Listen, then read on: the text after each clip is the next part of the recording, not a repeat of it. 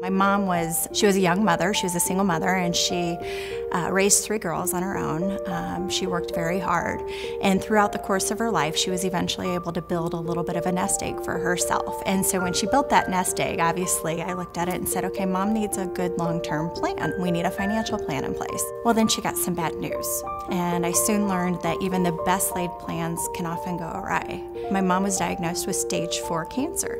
At that moment, I realized the importance of having that financial plan in place, because when everything else was going on, it seemed like it was out of control. The one thing we didn't have to focus on is we didn't have to focus on my mom's finances. We could focus on her health. And that brought a lot of clarity, a lot of confidence, and a lot of comfort to our family at that time, being able to do so. I decided that I could set an example for my daughter. You know, I could set an example. I could show her how to work hard just like my mom did. I can show her how to be strong and independent, not only mentally and physically, but also financially. And that was important to me. I realized that everybody has a purpose for investing.